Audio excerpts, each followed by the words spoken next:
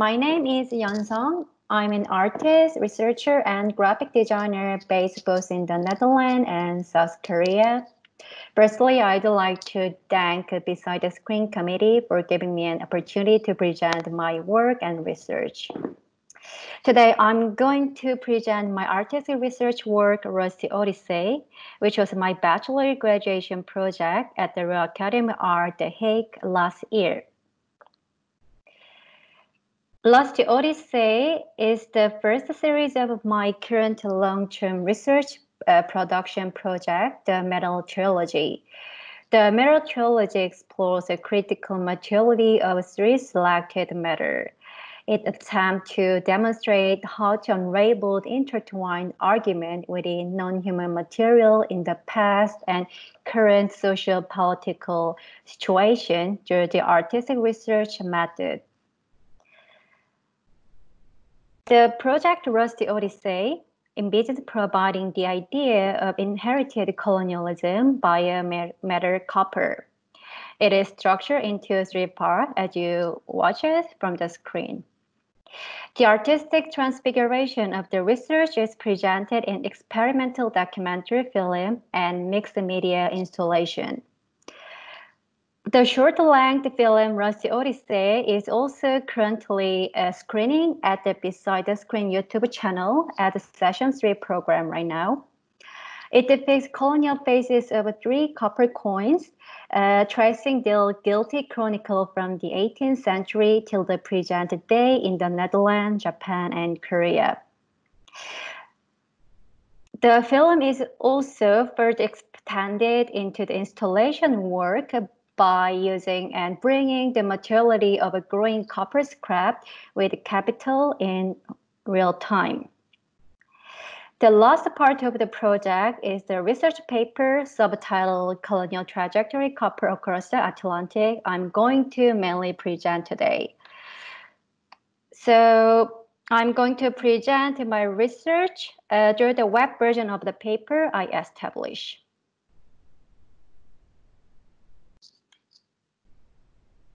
Hopefully the website is working good right now.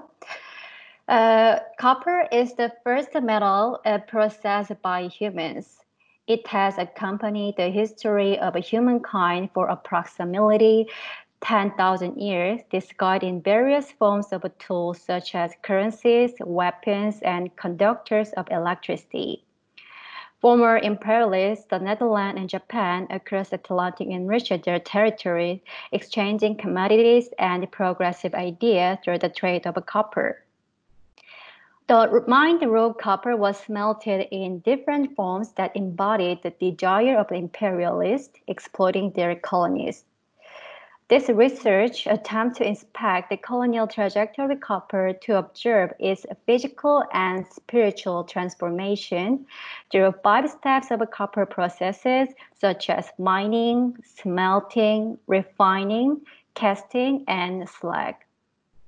Along with the transformation of copper on the trajectory, I take multidisciplinary roles of a researcher and an artist, provoking the artistic voice to the Eurocentric idea of colonialism inherited over centuries and regions. So let me move to the introduction part firstly. The whole research project is mainly based in the idea of new materialism. To explain new materialism, I'd like to shortly share the extract from my film, how the idea is reflected in research process.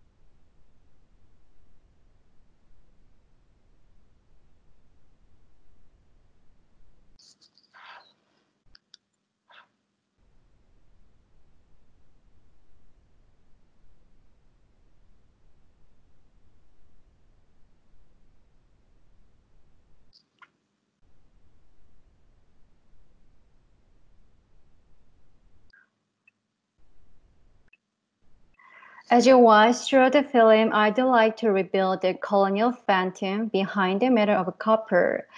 As you watch talking copper object with a fluctuating heartbeat, I want to consider copper as an animate material. Copper is not any metal, but a conductor that generated humiliating ideologies of a humankind gilded new materialism. In the idea of a new materialism, copper is a transversal human agency that has conveyed the propagation of a colonial ideology. I argue that it is an inheritor of a colonial capitalism. So let me move to process mining. Most copper is mined or extracted as a copper sulfide from a large copper mine. In the 17th century, the total amount of Japanese copper production reaches more than 5,300 tons per on average from 243 working copper mines. Actually, they were the biggest copper producer in the world. At that time, the Netherlands was labeled as Dutch Golden Age, entrenching the spirit of colonialism rapidly. I started arguing about the bronze atlas on the Royal Palace in Amsterdam, which is representative architecture from the Dutch Golden Age. Since the Dutch Republic had little mining resources and no copper, it is necessary to clarify how exactly the Dutch Republic had an atlas with a copper skin. Considering the historical document Appendix A, the proving copper import from Japan during that era, the atlas could have gotten its flash from Japan through the maritime trade that the Dutch East India Company executed. So from now on, I'm going to abbreviate the name of the company, Dutch East India Company, as the VOC. If you see the atlas again through this hypothesis, the figures of a native holding copper artifact under the atlas become the victims in the progress of the unfair resource trade. Their faces were engraved as a proof of triumph, looking down at the descendant of the colonial pioneer. Second process is smelting.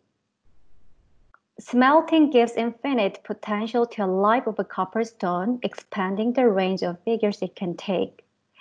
The mined Japanese copper ore was smelted into long bars until it became coins issued by the VOC named Doubt. Yeah, it is Doubt. Doubt were compelled to be circulated in the Southeast Asian countries to encourage the trade of VOC. The other word, once imperial idea and others mining resources were smelted together into one colonial monetary. It was a vehicle of power, or it was a minted weapon demolishing the native economic structure. Interestingly, its trace can be still found on eBay at the average price of only $15 from different countries. I consider this phenomena is thus not only the archaeological evidence that show the sorrow of a conquered days of a native, but the byproduct of ignorance about the reproduced colonial ideas. It spread out through the international trade from Dejima Island, creating the circulation of a colonial capitalism. So let me move to the it is island, the name of Dejima. This artificial island was constructed as the trading post of the VOC, and all copper trade between Netherlands and Japan occurred around this island. The copper renaissance arose here, and it was a colonial cradle of the intimate bondage between two former imperialists. The rise of international trade through the copper brought a great deal of benefit to both the Dutch Republic and Japan. The academia of the current generation of intellectuals in the Netherlands, Japan, left a large amount of historical document about the exclusive maritime trade between two countries as imperial achievement. Meanwhile, it is hard to find any studies on colonial legacies they left in the other. Process 3, refining. The exported imperialism from the Netherlands, along with the copper, was refined in Japanese imperialism. Interestingly, it is exemplified as the fact the Oriental Development Company, this picture is Oriental Development Company, was established with the same concept of the VOC in Japan. It became even more systematic. With the help of this company, the Japanese government could mobilize about 7 million Korean and exploited the mining resources, including copper. Japan concentrated on the manufacturing industry of the raw material. Factory turbines spun to melt tons of copper molded into the tanks, machine guns, and bullets. Copper bullets dropping on the battlefield of the Second World War. Not only non-human material, but also human body was refined into a labor force, being obliterated the national spirit.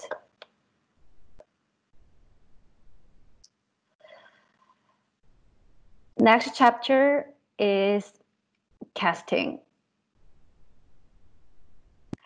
The refined copper is poured into a mold. Now copper stands on the stage of infinite potential to be an artifact in any form, fully embracing the creativity of the artist. I concentrated materially of copper as intertwined artifact based on the historical research so far, as I explained. So let me share the one video. Yeah. Variability of color, hardness, texture, and materiality of copper could be used in the film for the flexibility of the visual media and different techniques such as 3D modeling and scanning. The colonial trajectory of copper is also strongly intertwined with different ideologies and notions. With different forms and geographic contexts of artifact, copper can replicate or distort the idea of historical artifact. For instance, copper rust in the abandoned Korean mine is manufactured in the Dutch South as it is turned into the bullet again. This idea is also represented in film later by showing the transformation of a copper object as you are watching right now.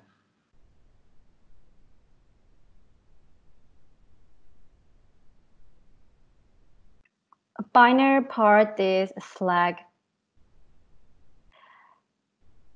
Copper slag is a byproduct of a copper extraction from smelting. There are still lots of leftover slag of a colonialism in the Netherlands and Japan. I'm a traumatized generation of Japanese colonialism in Korea, and the torment prolongs in the Netherlands whenever I'm facing the colonial legacies. As Dutch Black intellectual colonial record argue, I could find the reason from the absence of Dutch imperial presence in the educational curriculum. It is similar stats can be found in Japan. The Japanese Society for History textbook reform intentionally downsized imperial Japanese war crimes. Thus, it is necessary for artists or filmmakers to expose untold history, provoking historian discipline statement through their work.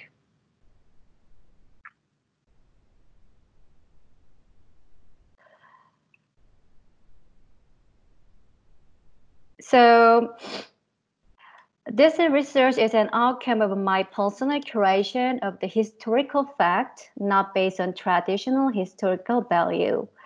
However, it can unravel different narratives in which past and present collide as an unofficial trajectory. When history is delivered in the language of film, it can remind the fact that none of the stories told is objective or factual. It lifts the barrier of time between viewer and historical fact to generate a thinking place, while the images are flowing over the screen and melting into the voice. A film can thus raise a question in the viewer's mind to create possibilities. It can also push the limit of history and art, as well as experiment on the interface between fact and artifact, and reality and simulated reality. And I hope The film Rusty Odyssey and the research contribute the existing narratives of colonialism by providing an idea of inherited colonialism in post-Eurocentric perspective by a non-human material, copper, as alternative history. Yeah, thank you.